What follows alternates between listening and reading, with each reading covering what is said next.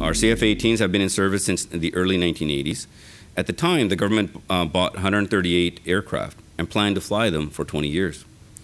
The fleet is now in its fourth decade, but down to just 77 aircraft.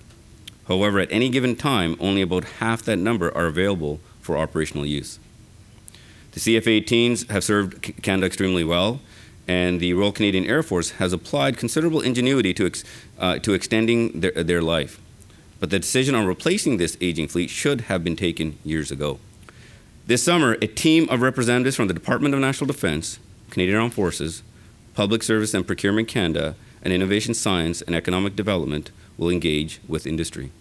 The government will do its due diligence. Officials will seek up-to-date information from leading manufacturers on key issues including costs, economic benefits for Canada, and their ability to deliver planes quickly.